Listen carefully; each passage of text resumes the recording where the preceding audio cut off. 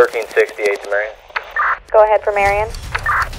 Can you advise a rundown of the events from last night for Marion County? 10-4, hold channel and stand by.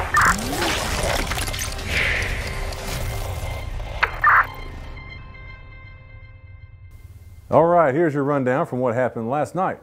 Well, someone broke into a home that is under construction in the 9300 block of Southeast 159th Place, and they stole appliances along with miscellaneous tools. Total loss there is over $1,300. And now here's one. This is the Grinch. We're not even near Christmas yet, but the Grinch has already hit.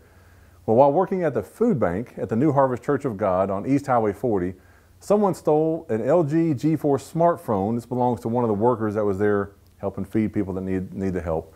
They stole the smartphone from off the countertop, and total loss there is $600. If you have any idea where that's at, please let us know. This person's out here trying to do the right thing and help folks, and this is what happened.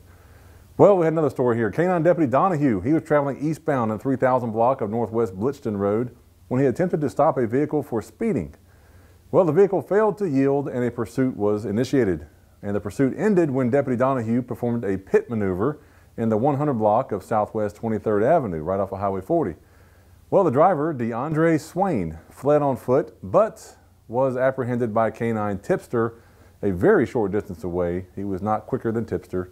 Well, Swain stated he ran because he had no license and a warrant, and he did not want to go to jail. Well, he did get to go to jail. He was arrested and transported to our Gold Star Hotel, this gated community over here. Good catch, Deputy Donahue and K-9 tipster. Well, that's your rundown for tonight. Please like us and share us on Facebook, and we'll give you a rundown again tomorrow. Have a great evening.